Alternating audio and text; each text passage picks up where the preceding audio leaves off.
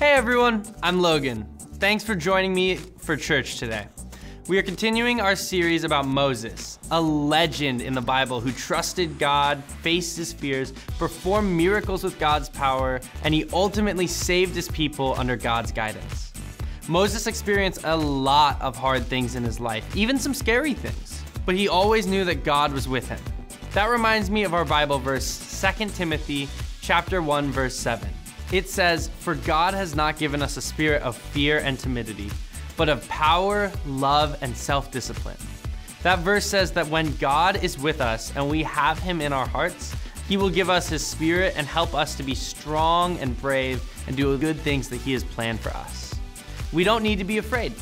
Let's stand up and sing that song together right now.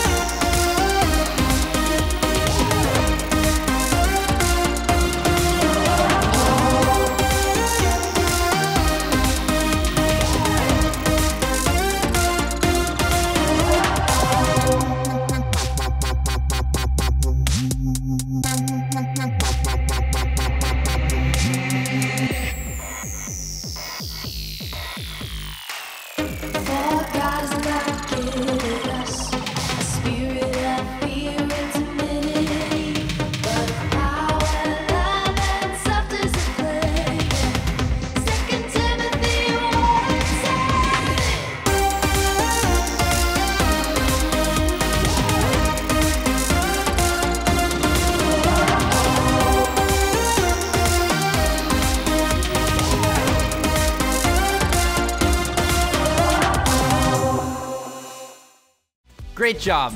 That song makes me feel brave because God's spirit is in me when I believe in him. And God was with Moses too. So even when Moses faced scary things, God was with him and helped him be brave.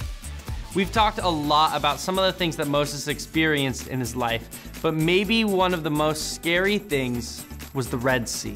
Picture this. Pharaoh's army was chasing Moses and he was on the run, but a huge ocean was blocking his path and the army was getting closer. What was he supposed to do? Well, let's check out our Bible story and see what happened next. Stories of the Bible. Moses and the Red Sea. This is Moses, who was an Israelite born in Egypt in a time where Israelite boys were not supposed to live. Wait, huh? Moses, however, grew up in the palace of the Pharaoh, the very man who was enslaving the Israelite people. When Moses grew up, he made a big mistake. So Moses ran away from Egypt to the land of Midian. Many years later, God called Moses back to Egypt to rescue his people with the help of his brother Aaron. The Pharaoh did not want to let God's people go, and God showed his power throughout all Egypt by sending plagues. Even with all the suffering, Pharaoh's heart stayed hard, and he would not let the people go. On the night of the last plague, Pharaoh woke up and heard a great cry in Egypt.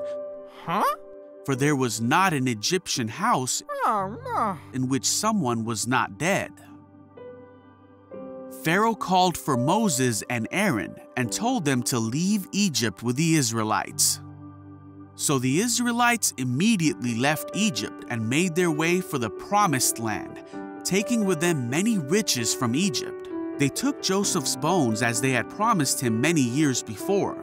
God led them by a pillar of fire by night and a cloud by day.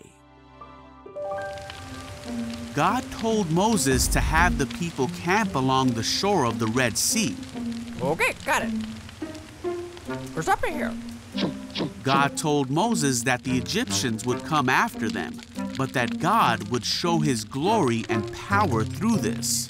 When word reached Pharaoh that the Israelites had gone, Pharaoh changed his mind and readied his army to take back the Israelites. The Egyptians found the Israelites camped along the shore of the sea. As Pharaoh and his armies came close, the Israelites panicked. They cried out to God and asked Moses, "Why did you bring us out here to die in the wilderness?" Hey, everyone up. But Moses told the people, "Don't be afraid. The Lord himself will fight for you. Just stay calm." Then God said to Moses, "Why are you crying out to me?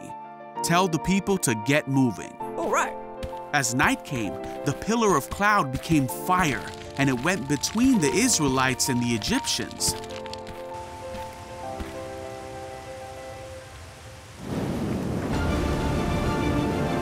Then Moses raised his hand over the sea, and God opened a path through the water with a strong wind. Whoa! The wind blew all that night, turning the seabed into dry land. Come on, are you? So the people of Israel walked through the middle of the sea on dry ground, with walls of water on each side.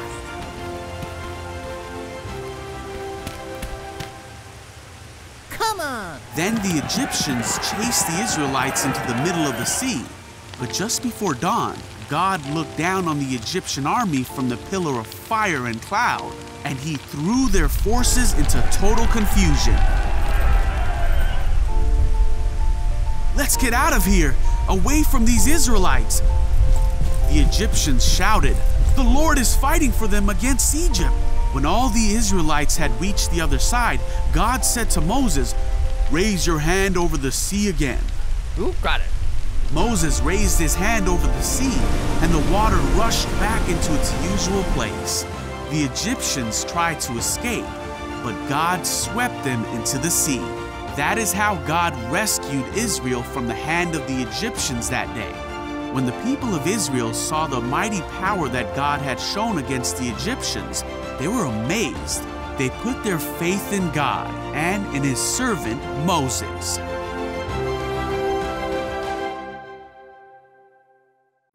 Okay, did you see that? That was amazing. Moses did an amazing miracle through God's power, and he parted the Red Sea in half so that his people could walk right through it. So cool. Moses knew God was with him, so even though he might have been scared, he chose to be brave because God was on his side. That reminds me of our big idea for today. When I feel scared, I can be brave because God is with me. I don't know what kind of things scare you. Maybe you're scared to make new friends or go to a new school, or maybe you're scared you won't make the team, or you're scared of trying something new. Whatever it is that comes to mind, remember that God is always with you. He was with Moses every step of the way, and he's with you too. That makes me feel brave. Now, let's watch some people face their fears with some hilarious videos in this week's episode of Rewind. Check it out. What's up, everybody? My name is Caroline, and this is Rewind.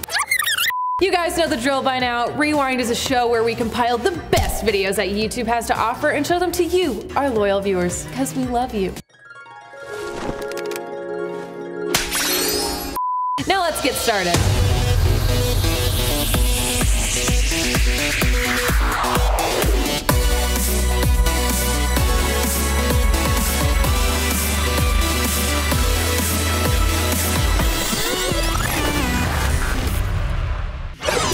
Do you guys like scary movies? I absolutely hate them, but for some reason, I love watching people getting pranked on the internet. And that brings me to the title of today's game. Are you scared yet? I will subject myself to 5 of the best prank videos online and rate them on the Scaredometer. You know what's up. A 1 is not so scary, and a 5 is super scary. I think I just peed myself. Make sense? Let's do it. Okay, let's take it from the top. Video number 1. Oh my goodness, this poor little boy. That bear just moved. Oh my gosh. Oh my gosh, look at that slow motion. That little kid's face was so intense. But I don't think a stuffed bear would scare me that much. So I'm gonna have to give it a 2 on the scared-o-meter. What, you guys think I get scared easily? No, not at all. I'm sticking to my original score of 2. All right, next video. Video number 2. Oh no. That was awesome. He had no idea that was coming. Look at his reaction in slow motion. Did someone go my name? These videos are funny, but I really don't think I would be that scared if that happened to me. Come on, she just caught him off guard. Okay, fine. Maybe I got a little scared. I'm gonna have to give it a 2 on the scared-o-meter as well. That wasn't fair though. I have our next video.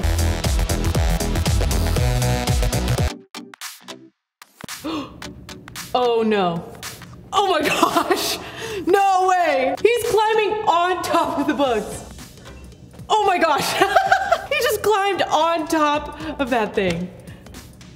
He went into the freezer. That's how freaked out he was. Oh no. Oh no.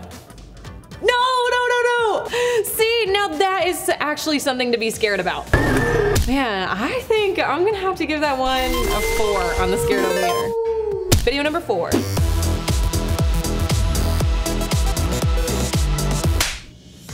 Oh no. Oh my goodness, poor little boy. He just went straight to the ground. Okay, so let me get this straight. A grandpa hid in his house with a fake sword with the lights off to scare his grandson? Yeah, that's pretty awesome. I'm gonna have to give that one a 3. I better be nice to my grandpa. All right, next video. Video number 5. Why is everyone watching? What is going on? Oh my gosh! I had no idea. I was not paying attention to that bush at all. Oh, these people have no idea what's about to happen. That would have been me for sure. That was by far the scariest thing I've seen all day. I'm gonna have to give that a 5 on the scared-o-meter. See, I do think things are scary. See, I'm not the only one who...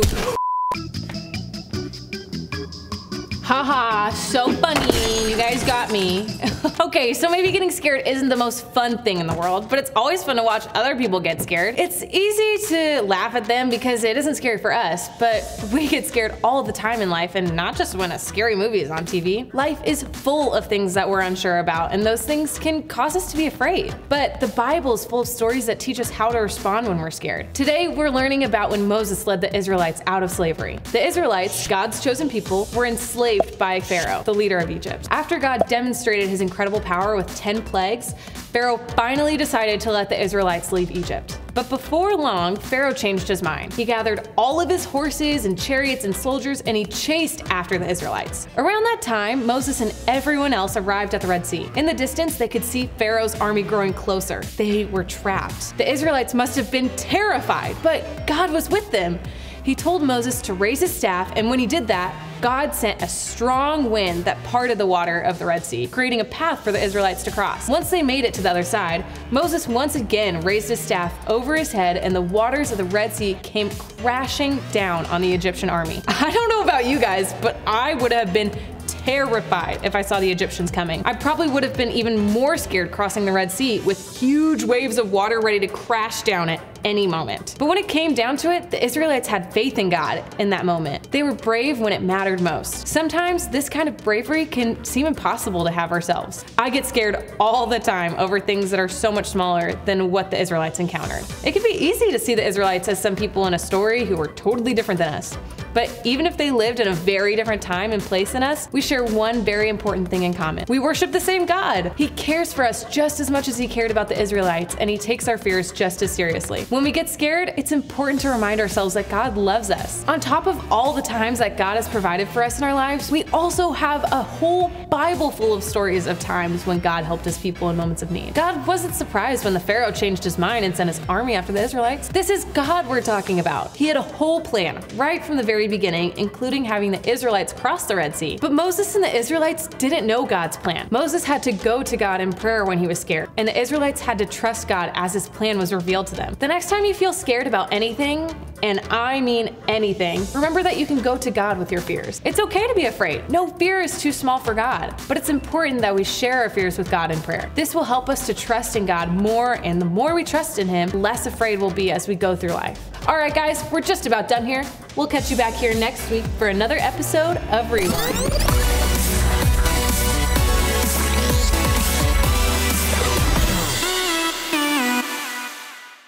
Okay, I think the scaredometer would be off the charts for me every time. Did you see that giant teddy bear moving? No thank you. That would freak me out so much. Watching videos of other people being scared is way more fun than actually being scared. But I'm not sure I can think of anything scarier than being chased by an army that wants to kill me with no way out. Just imagine how Moses must have felt. But Moses knew that God was with him. He guided them with a pillar of cloud by day and a pillar of fire by night. And when Moses and the Israelites came to a dead end at the Red Sea, Moses raised his staff and God parted the sea in two. Moses' life is proof that God is with us even when we're scared. And because of that, we can be brave knowing that God is on our side. Whenever you feel scared, think back to the story of Moses or other stories in the Bible where God shows us he is always with us. Or when you feel scared, you can say your memory verse or sing worship songs to remind you that God makes you brave and that he is on your side. I've had such a great time hanging out and learning about Moses with you guys today. I'm already feeling more brave after hearing that Bible story. And remember, you can be brave too because God is with you. And hey, we would love to see you in person too, so check out our campus locations and find a Saddleback Kids near you. Don't forget, we have some awesome activity sheets, coloring pages, and even some stuff for your parents online at saddlebackkids.com. Check it out, and we'll see you here next week to learn what happened in Moses' life next. See ya!